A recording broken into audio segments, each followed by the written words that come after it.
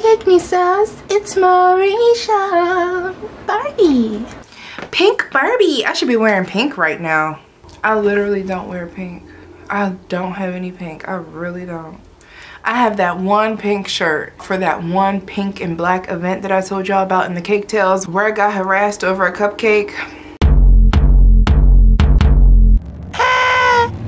Hey Cakenistas, it's Marisha.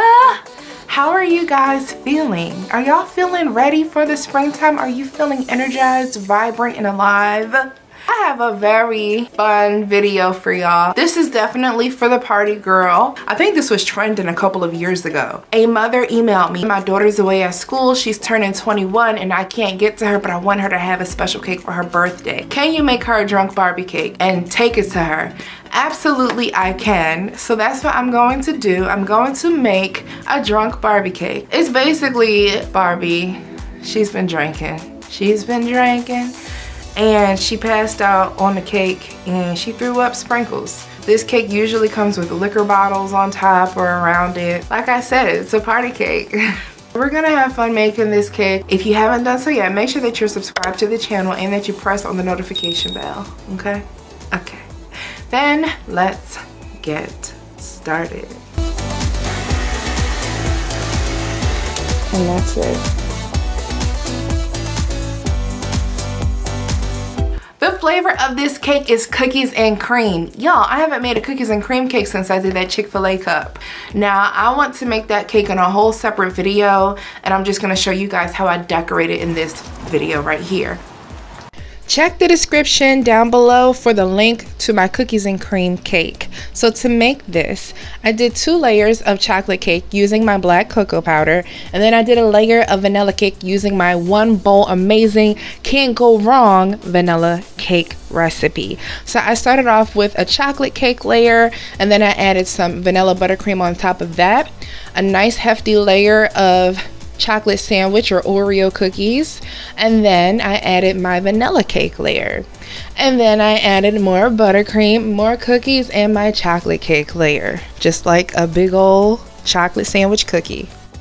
Once I have my cookies and cream cake ready, I'm going to crumb coat this cake and refrigerate it for at least 30 minutes. Beautiful you are.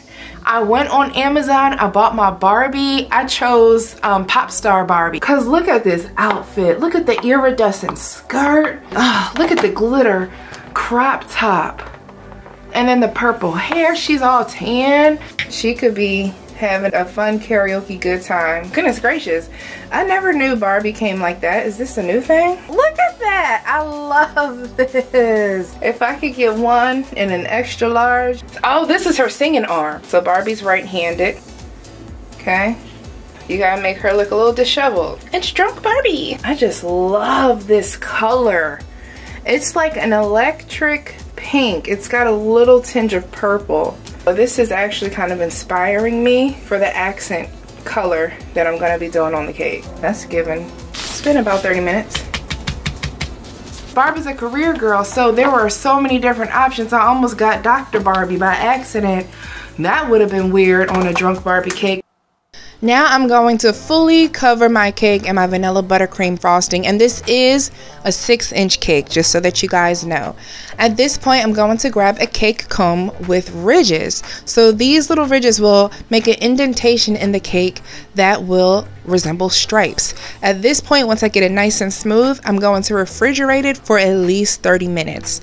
Now I made some purple colored buttercream, and once again this is inspired by Barbie's hair. I put the buttercream in a sandwich bag and I snipped off the corner so that I can pipe that frosting right in between the ridges, and if I can help it, you know, let it just literally be in between those ridges, give or take a mess up or two, okay?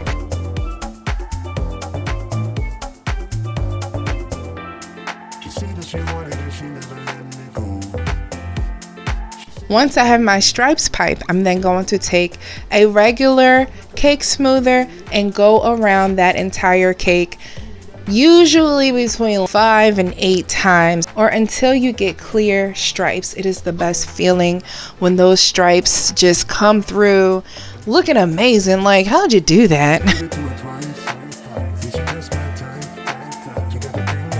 Once that is to my liking, I am going to create my drips. Yes, this is a fabulous drip cake. Once again, it's in pink, resembling Barbie's hair.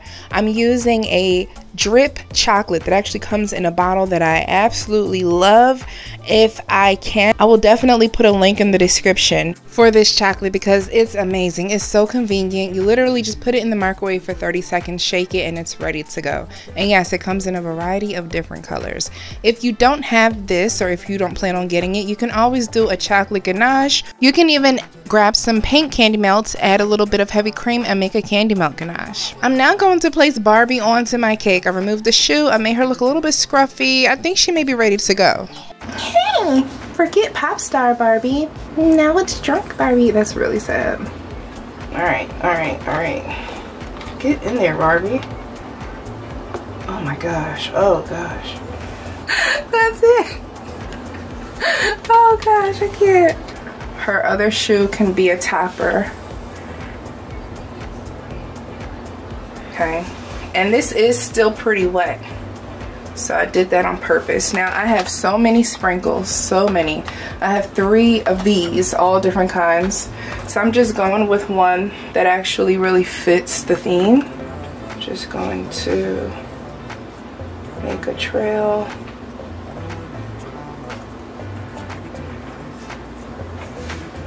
I'm just gonna kind of like use my little tool here and kind of push it.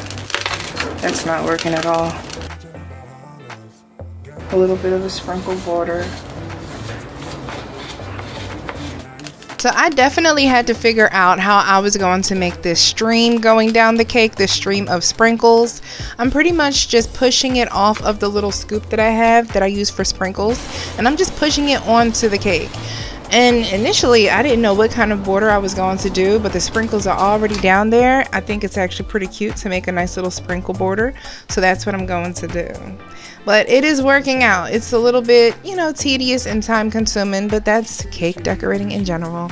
Now in that moment I also decided that I wanted a nice swirly festive border as well, but I didn't want to close in the whole top of the cake or the base of the cake. It's already just a 6-inch cake, so I made like a partial border. I've never even really seen this before, but this is something that I've done in the past. I feel like this type of border on this cake, it keeps it open. It doesn't look all tight and restrained. It looks fun and festive, and it's just different. And then you could of course still see those sprinkles at the bottom. Now for your liquor bottles, you definitely want to wash them off, please. Please don't get any random bottles or anything from the liquor store and just plop them onto a cake. That is so nasty, okay? Wash them off, do some alcohol as well. That's what I do both. So, I mean, it's gonna sit right onto the cake.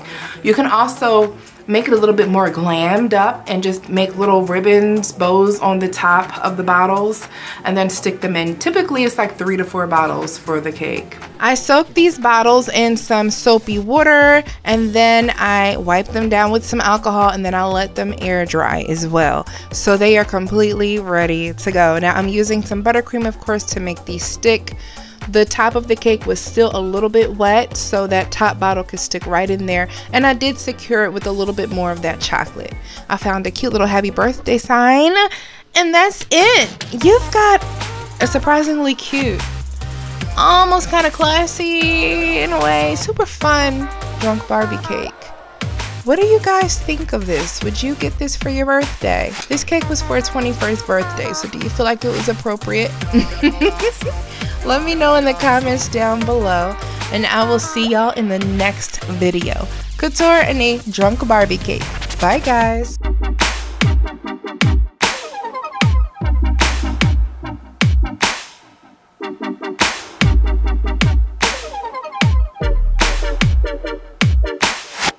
What did you guys think of this video? Would y'all try this? Would you surprise somebody with this cake? It's always funny when I go to the liquor store. I'm completely clueless every time. I'm like, hey, I usually just go to get vodka for painting cakes and for making my vanilla extract. I'm like, I just need the cheapest vodka. What's that looking like? Where are your rums at? Do you know which one would be the best in cakes? Would it be like a dark rum? They're looking at me like, what? Girl, and then it gets to, are you 21? Am I? Cakenisto comment of the day is going to go to Chris Tills 91. On my deep fried ice cream cake and ice cream cones, Chris says, look at mama stepping up. You gotta let her make something for us one day or let her give us a cake tail. I have tried to pull a cake tail out of mommy. She'll be like, I don't know what happened, you tell it better than I do. It's like majority of what happens to me personally, usually on the phone. It's really me on everything. People don't realize that. And then my mom joins for the events, and my sister may join as well. She may help out for events. She does have a few videos on this channel. She did the apple cobbler, which is amazing. Her sweet potato pie. And then she also tried to follow my Easter bunny cake tutorial, and she made her own Easter bunny cake. I love that video. Thank you so much for your comment. I definitely appreciate you. You've been commenting a lot on almost every video. You're amazing. If you would like to be featured in the next video, comment down below, say hello, and make sure that you're subscribed to the channel. So I will see you guys in the next video. Bye, Cakenistas and Cakenistos. Life in plastic, who can run more? Did y'all see the Barbie movie? I didn't. Can you believe that? Did y'all like it? Please tell me that in the comments before I like turn it on.